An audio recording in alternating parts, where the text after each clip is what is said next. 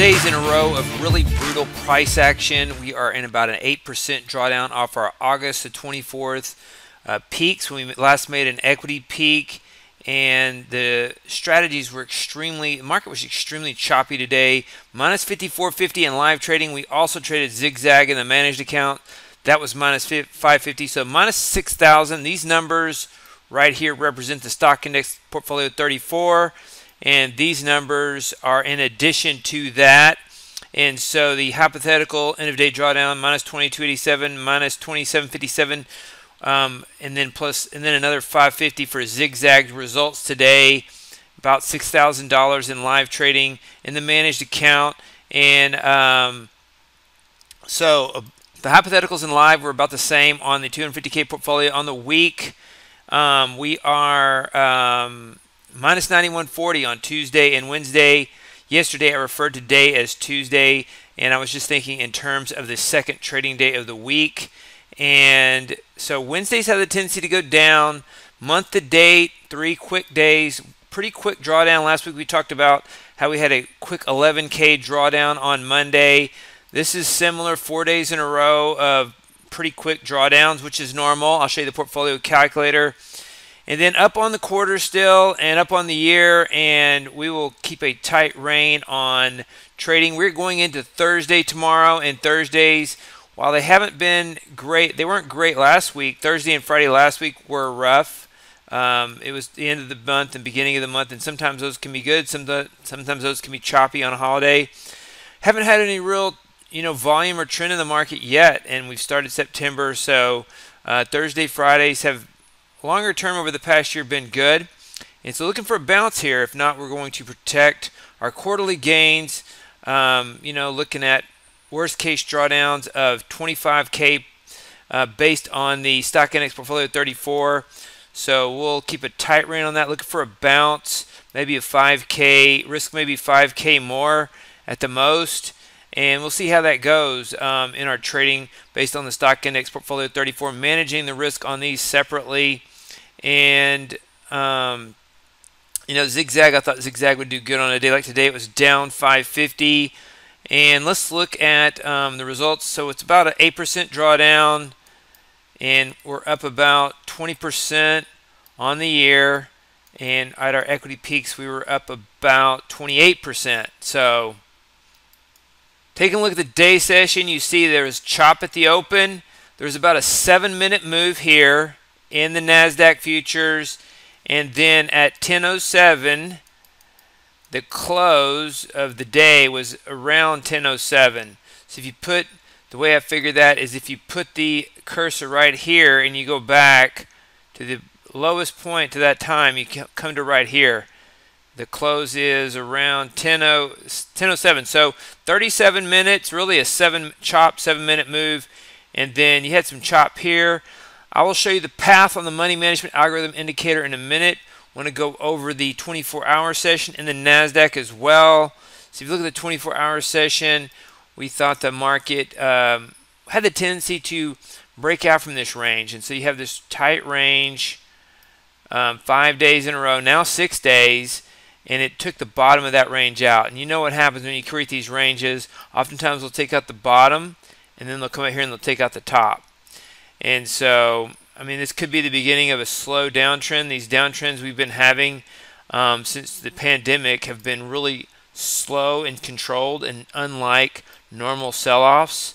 And so we'll see if that happens, if this is the beginning of a slow downtrend, or if this was a bottom that rallied here, pulled back, rallied here, took 6 days, broke out the low, and then rallies again.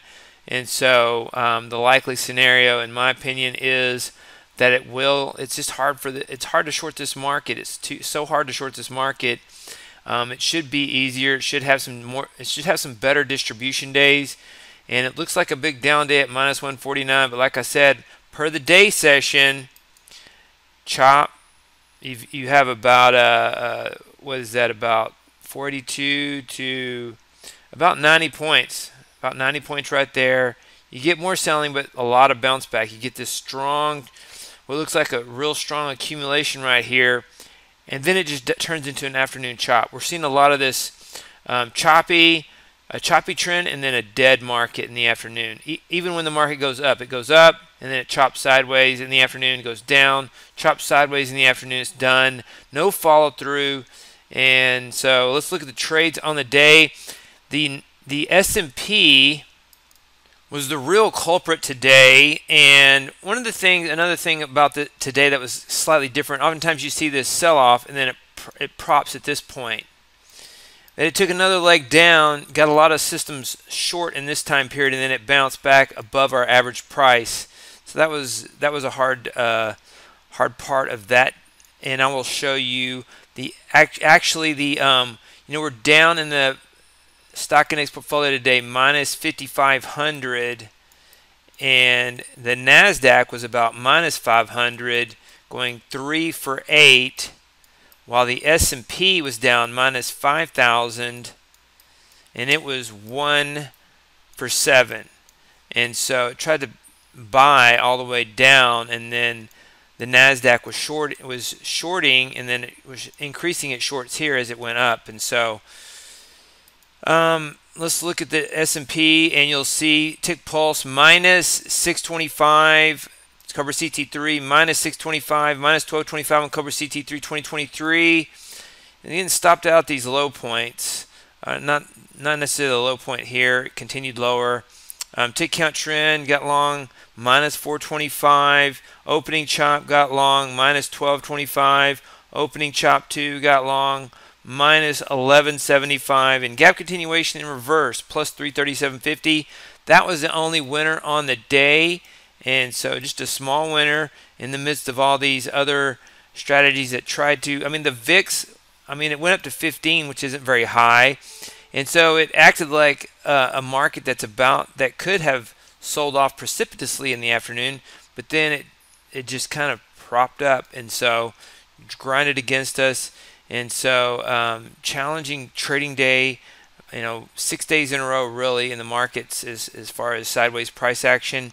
3 for 8 in the Nasdaq, minus 500. Highlight on the day was EVP1 short and then long, and it was up on the day 27.75, and then EVP1 long only was up on the day 5.35, and then we had let's see, minus 690 on Cobra 3. Plus 325 on gap continuation. This is just what shorts look like. They just won't follow through or close down. Unusual. It's probably supposed to be like this 70 to 80% of the time, but not 100% of the time. And so it seems like a market that's a little bit broken with the excess liquidity as far as really showing natural distribution days. Minus 625 on tick pulse. Tick count trend is minus 675. Tick reversal was down on the day, minus 1130. And on our server, OPV traded, and it was minus 990. On the desktop, it doesn't show the signal. Holidays seem to throw everything off, and you tend to get data errors, and I'm not sure which one's right. We took the trade on the server, and it doesn't show up on the desktop, and so would be nice to have more consistency in our platform, but that is where we are, and pretty annoyed with the market environment and the data differences as well. So we are trading for a bounce right now. Here is a zigzag trade. Got short, got long, and down 550 on the day. So I'm going over the trades on the micros now. This is on a desktop server. The OPV NQ took a short trade for minus 990 on my server. I'm going over the micro trades also on my desktop, and it does not show an OPV NQ on the micro Nasdaq. So maybe you had that on your server. If you did, I also had it, minus 990. Tick reversal on this was minus 112.50. Tick count trend was minus 67.50. EVP1 was plus 277. Plus 53.50 on EVP1 long only. Tick pulse was minus 62.50. And plus 32.50. and then minus 68.50 on Cobra 3. So those are the Nasdaq trades. For the micro Nasdaq I'm showing on my desktop, they all look the same as my desktop strategies and different on from my live server on OPV NQ. And then micro Nasdaq is minus 62.50 on Tick Pulse. And then Cobra CT3 minus 62.50. Cobra CT3 2023 is minus 122.50. And minus 42.50 on Tick Count Trend. Minus 122.50 on Opening Chop. Minus 116.25 on Opening Chop 2. And plus 33.75 on Gap Continuation in Reverse. So all of these look the same. So the only difference really is the difference between OPV NQ on the server versus my desktop. Going over the money management algorithms, the some of the trades were a little different on this. There was no, let's see, the Nasdaq trades were different. The S&P trades look like they're the same. So for the Nasdaq, there was a momentum reversal trade that, because this is in a 1 minute. So on the money management algorithms, we're tracking 1 minute versions of these strategies that are slightly different from time to time. There was no OPV on this desktop, and there was no, and there was a momentum reversal long trade. And so those are some of the differences here. So the money management algorithm indicator, this also does not include the Zig Zag. That's a side strategy we're trading. So the money management algorithm still tracked the stock index portfolio 34. And this was the path of the equity curve for the stock index portfolio 34. And this equity curve has been, it's one of those trading periods where the equity curve goes against you kind of slowly all day. Here it started to make a comeback because we increased our short position to short 6 right here on the Nasdaq, and then it reversed on us, and then we got net long throughout the day. Now these are a little bit different. Keep in mind it shows +3 there because the momentum reversal was long and OPVQ was not short. And so this is what it would have done today, minus 3,800 had you just traded the 1 minute versions of this setup without Zig Zag. And the overall signal strength trader and market position trader, signal strength trader was short, stopped out down on the day. The market position trader, though, was profitable on the day because it didn't build up as big of a position down here. We had, I believe, 7 or 8 contracts short here because OPV NQ was short, and then so it built up a bigger short position, and that affected us. And so the overall results for the signals for the market position trader, which is overall, I guess, one of my favorite setups, was up today 2,100. It had gone through a losing streak as well.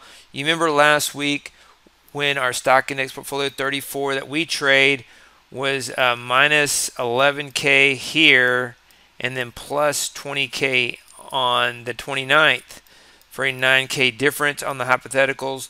We had errors and were only plus 11K here. This was plus 12K, and so it was a little bit better. It didn't take this big of a loss here, and didn't have as big of a win there either, but the net gain. And then had 4 losing days in a row, and we I think we did a little bit better in this time frame. I'll have to check, but today was a winner. And let's look at the equity curve overall, and you'll see that it's in about a 12K drawdown. 12K drawdown out of a 24K worst case drawdown. But the results on the month are minus 45.85 versus what we're showing on ours. And I'll pull that up in a minute. Average entry price was, let's take a look. You can just see how when you expand this, how sloppy this market is from this point forward. You see chop here, quick move here, and then just a choppy down move and a choppy up move. A lot of V reversals are sharper. This was a choppy down and choppy up V reversal.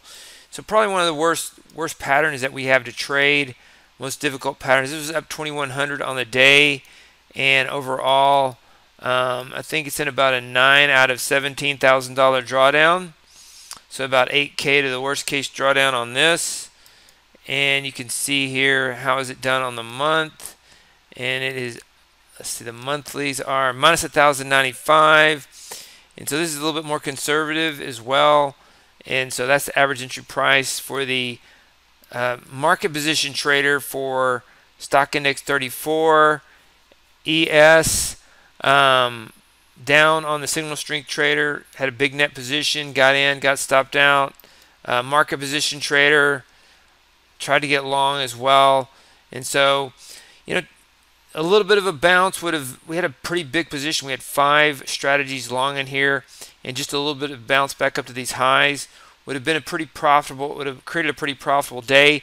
This is one of those days that seems to have been more, you know, would have normally just been a choppy or narrow range, but it took a bigger range out for some reason. And so unless we're at the start of a slow downtrend that speeds up, I anticipate a move higher tomorrow to take out the top of that range, and that could potentially be a nice Thursday gain that we're talking about.